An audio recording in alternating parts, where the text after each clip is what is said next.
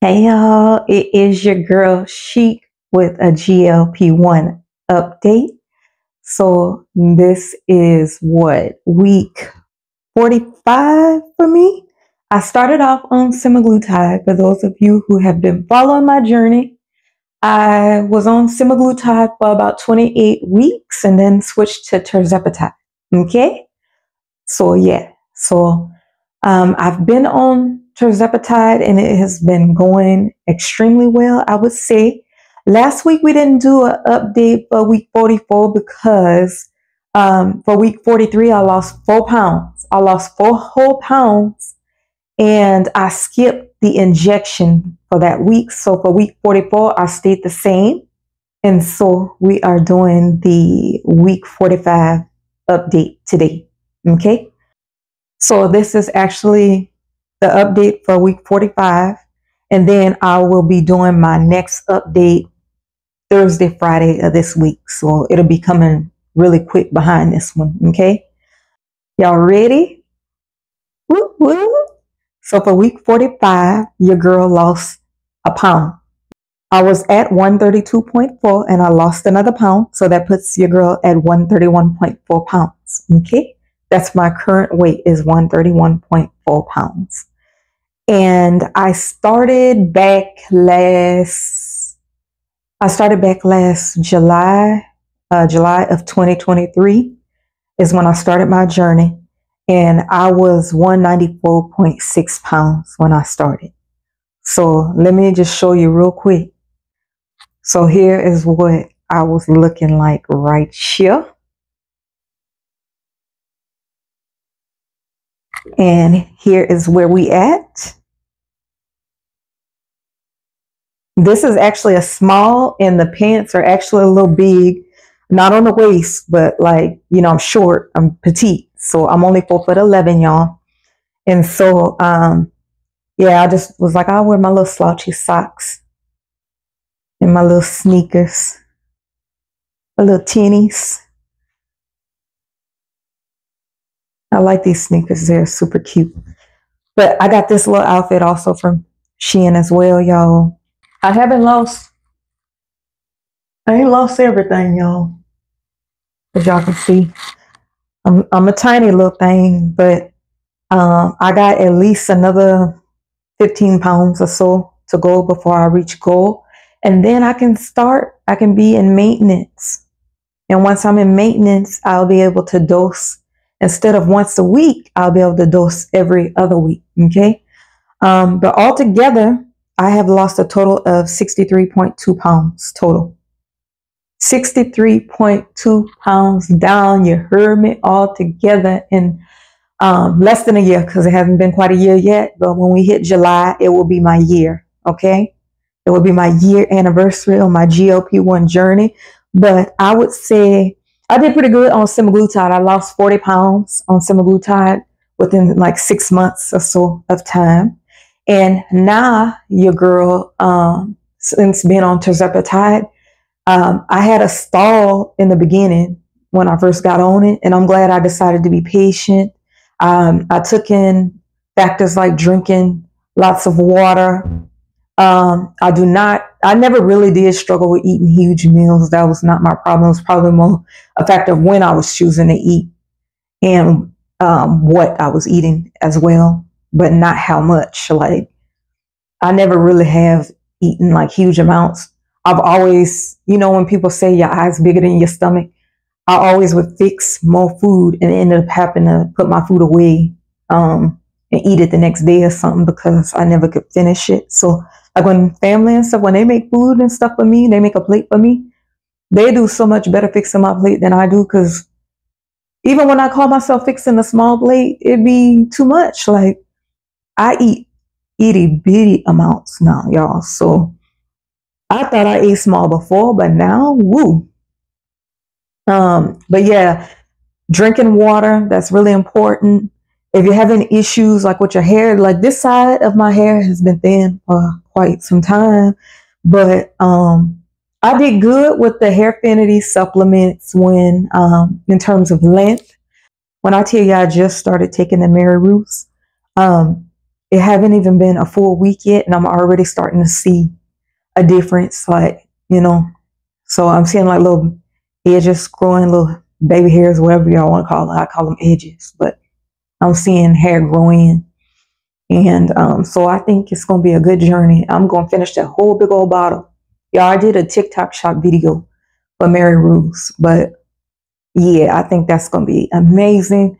And if I'm just going to let it grow from where it's at now. But that's good because y'all be able to see the difference even better since I have a bob and I'm coming from a bob. Y'all be able to see when I do the results, you know, the 1 month update results. Y'all be able to see what the difference is tremendously because when I did the hair affinity supplements and showed y'all the results, my hair was down here, then I cut it into a bob.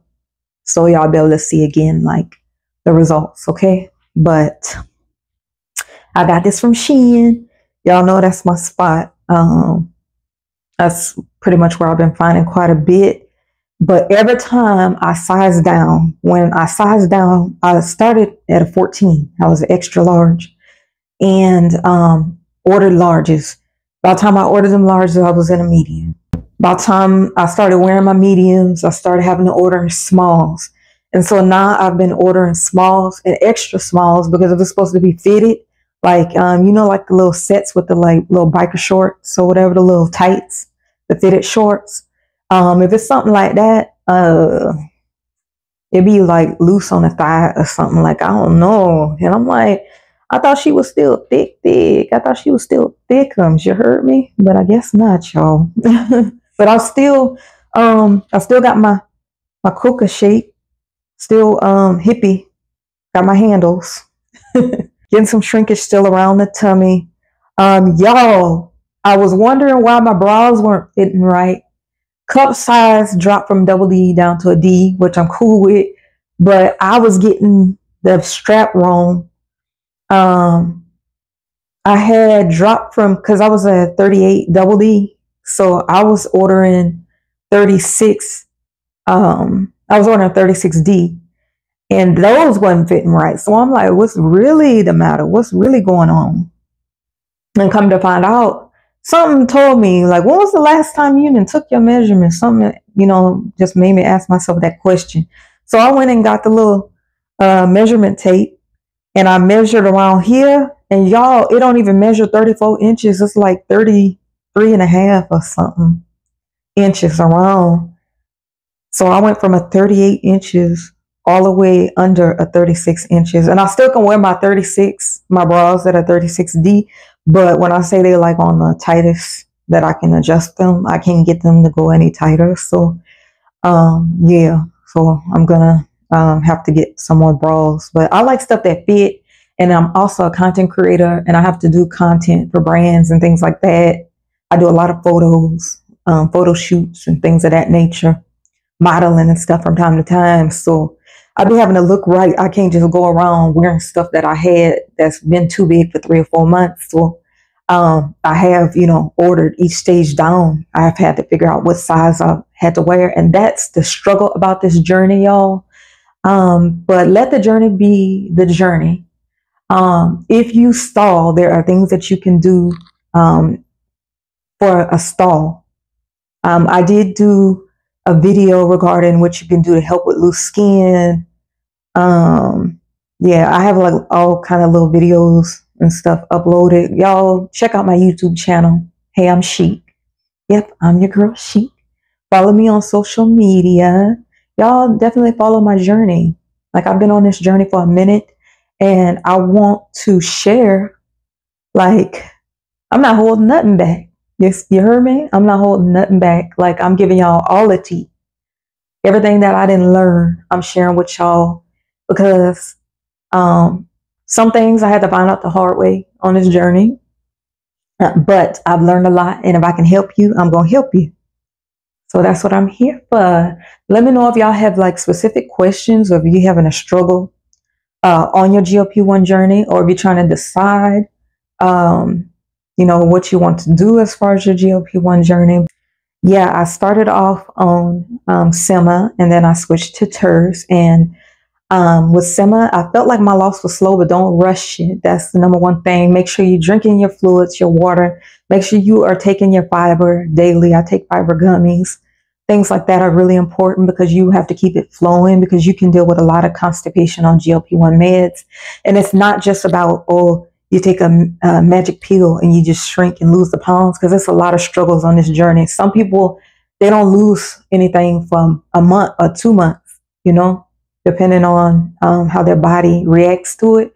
But the beginning doses are just starter doses. They're very low. They're just to introduce your body to it. So some people don't lose anything. I was really blessed in the beginning because I lost like 8 pounds my first month alone. So, yeah.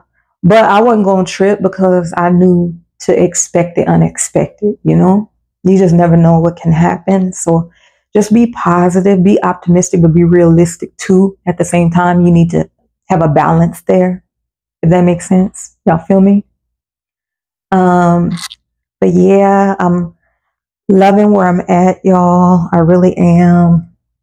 And like I said, I can't believe that I started at a 14, then saw myself drop down to a 12, and then a 10, and then an 8, and then a 6, and now I'm ordering 4s. I'm ordering 4s. I cannot believe I'm ordering a size 4.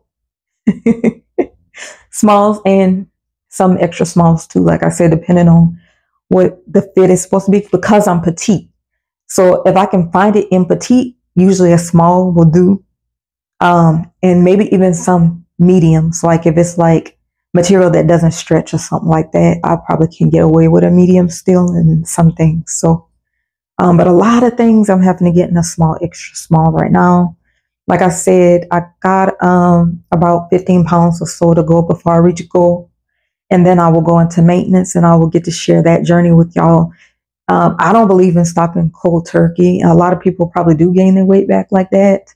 But to me, that makes no sense. That's just me though. You do what works for you. Do your research, do your own research. And based off of my research, that wouldn't be wise for me to do that. So being in maintenance, you'll be able to save money because obviously you're doing an injection twice a month or something of that nature, whatever your provider and you decide, or whatever you decide. But for me, I have control over that because I use research peptides. I order through AC Peptides and mix my own, and I love the quality of their products. Their peptides are amazing. And yeah, I started, when I started, I went through Minute MD when I started. And it was okay. I didn't like the 3-month commitment though. That's one thing I didn't like. So I like just being in more control of my journey this way. So yeah. But in YouTube, in the under the video, like in the video description, I always include the links and stuff for y'all, sometimes in the comments too. So yeah, I'll drop information for y'all.